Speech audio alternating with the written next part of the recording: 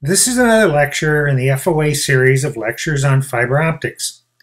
In this lecture, we want to teach you how to talk fiber optics.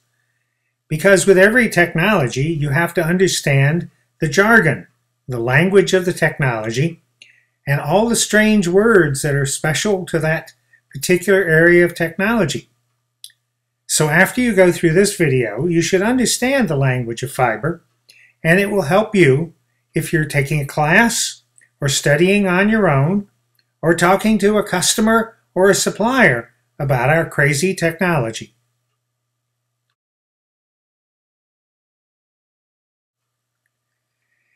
You need some basic knowledge to talk fiber. You need to understand the jargon, the special terms that we use. You need to understand basic fiber optic technology, and you need to know what the components are and the networks are and how they're all used to create communication systems. This is needed for those new to fiber optics or those who are not FOA certified, who are taking specialist courses that expect you to know these terms and know our language. Fiber is, of course, the backbone of the world's communication systems, connecting us up on submarine cables that connect all the continents, land lines across the land in every continent, and connecting even wireless towers. Practically every application that communicates with data anywhere in the world is going to be connected on fiber. So it's important that you understand what we talk about when we use the language of fiber optics. This photo, taken by AT&T 40 years ago, shows how a single fiber would carry more communication signals than that large multi-pair copper cable. Well, today, a single optical fiber would carry more communications than 1,000 of those cables would 40 years ago. The whole economics of fiber is determined by the fact that it has higher bandwidth and higher distance capacity. It can go further and faster for a lot less money.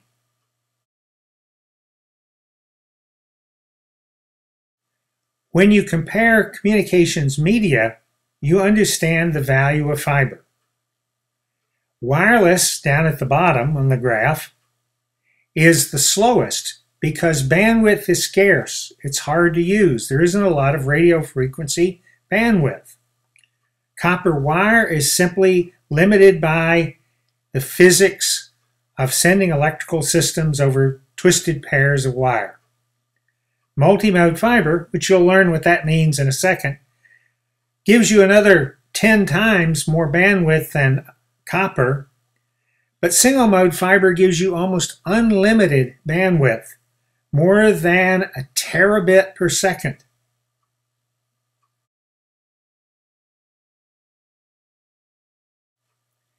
And then on every one of those single mode optical fibers, we can put signals at different wavelengths of light, up to 128 different wavelengths today over one optical fiber, which means we're not talking about a terabit per second, we're talking about more than 100 terabits per second. And that's why fiber is used for every kind of communication you can imagine. And by the way, the term you learn here is wavelength division multiplexing.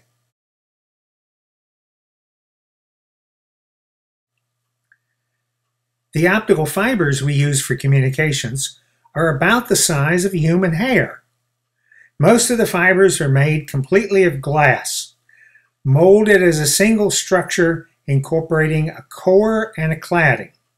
But some fibers are also made out of glass and plastic, or even all plastic.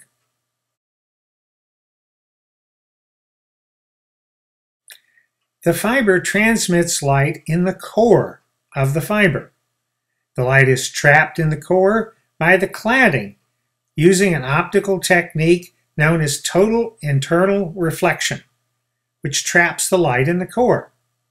On the outside of the glass fiber, we put an acrylic plastic buffer coating to protect the fiber from moisture or damage. There is some FOA materials on how fiber is made, which you might find interesting also.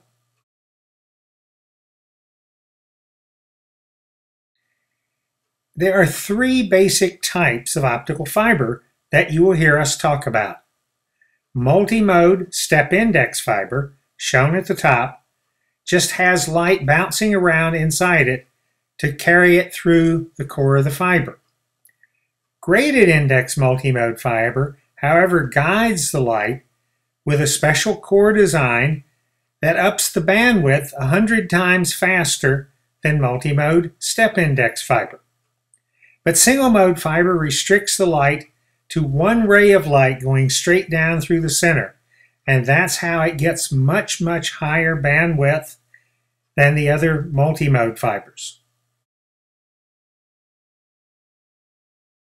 We use cables to protect the optical fiber when we install them in the real world. Indoor cables have to meet flammability standards so that they don't cause or contribute to fires. Typical types used in indoor cabling are what we call tight buffer cables, like the zip cord at the top, the distribution cable in the center, and the breakout cable, which is just a large number of simplex cables down at the bottom.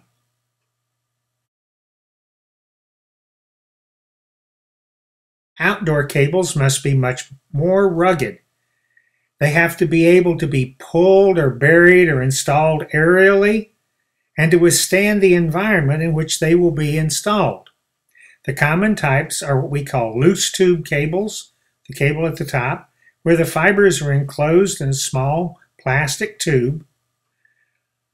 That cable can be armored, as the cable in the center shows, to protect it from damage after it's buried directly in the ground, and that includes damage by chewing by rodents, because they love to chew on the jacket of the fiber. Ribbon cables lays all the fibers out in a ribbon and creates a cable that has much higher density, that is to say, more fibers in a smaller cable. We have two ways we can join fibers. We can join them permanently by making a splice. Most splices are made by fusing the fibers in electric arc, welding them together basically. But we also use mechanical fibers that align the fibers and crimp them to hold them in place.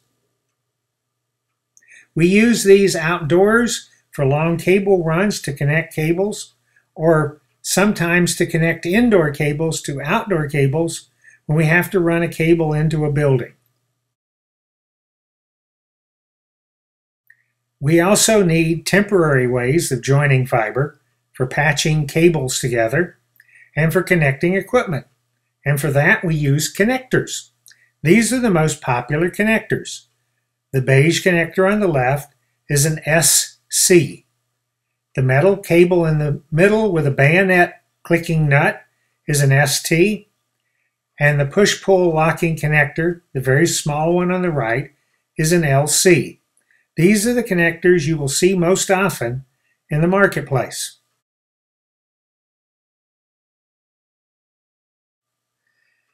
To transmit signals over an optical fiber, we use converters that convert from the electrical domain to the optical domain. We call them transceivers because they are transmitters and receivers typically in one module. Some transceivers work over two fibers, transmitting in one direction on one fiber and the other direction on another fiber. But some other systems, like the fiber-to-the-home systems, often transmit in both directions over one fiber.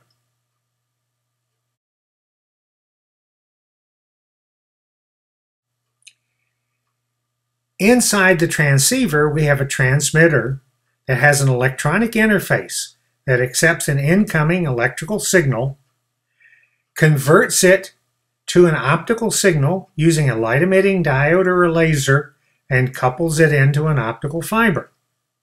On the receiver side, we have a detector, a semiconductor device that takes an optical incoming signal, converts it to an electrical signal, and then we have an electronic signal interface that conditions the outgoing signal for the electronic circuits that the transceiver is connected to.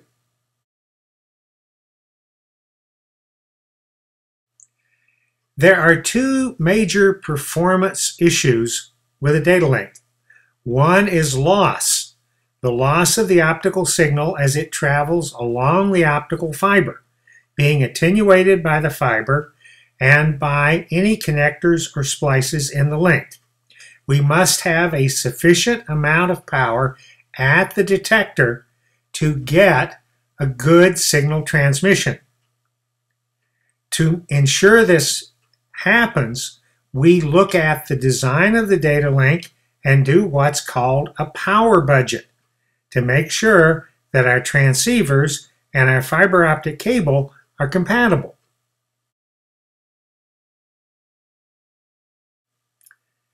The second problem we have in signal transmission is dispersion, that an optical signal gets spread out by the characteristics of the optical fiber that's transmitting it. We must ensure that for every data link that the signal at the receiver is such that each individual pulse can be distinguished by the detector in order for the signal to be transmitted properly. Dispersion is a problem in short multi-mode links and very long single-mode links.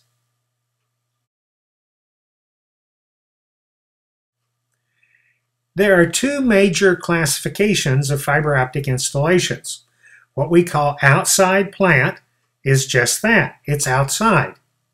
It's mostly aerial, underground in conduit, or direct buried. Although, of course, all of those submarine cables are what connect all the continents in the world.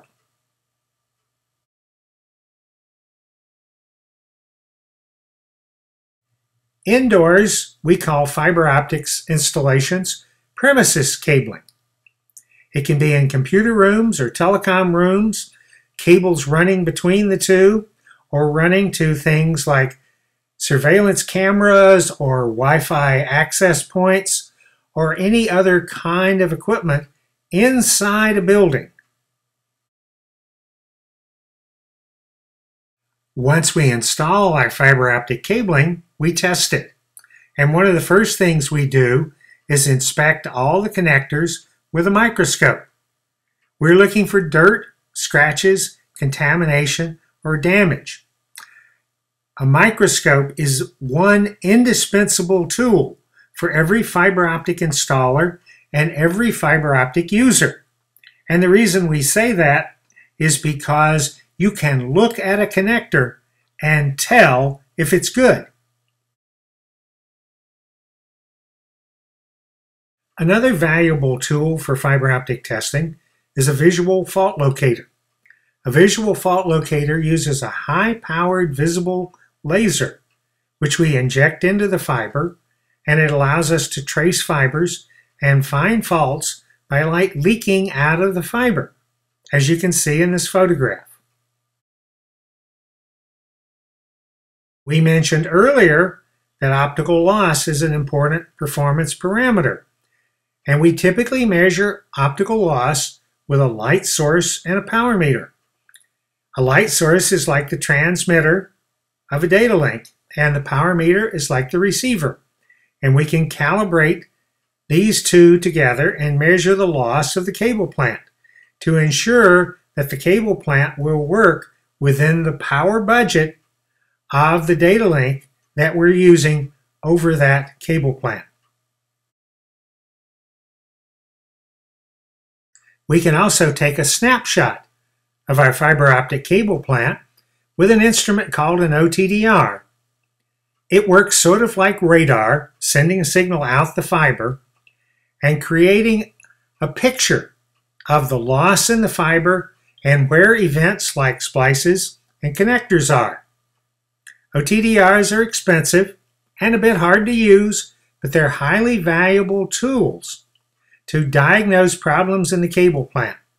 We also often, on long-distance lines, take that snapshot and save it in case we ever need it in the future to diagnose problems or to restore the cable plant.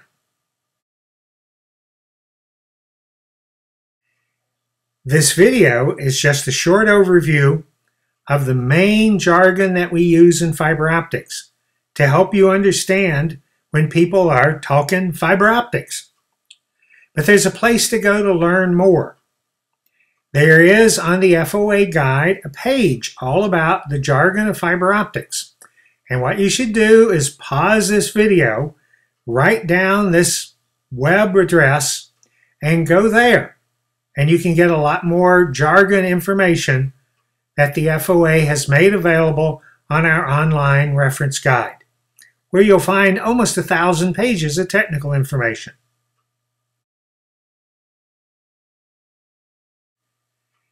The FOA provides lots of other ways you can learn more about fiber optics. We have more than 200 schools around the world teaching the FOA curriculum and offering FOA certification. We have about 80 videos on our YouTube channel.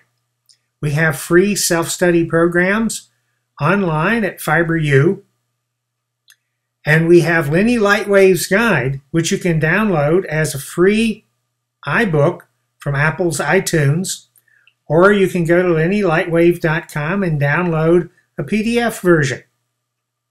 The FOA provides all of this information to the world to promote professionalism in fiber optics. We're the Fiber Optic Association, the international nonprofit professional society of fiber optics. Here's how to contact us. Let us know if we can help you.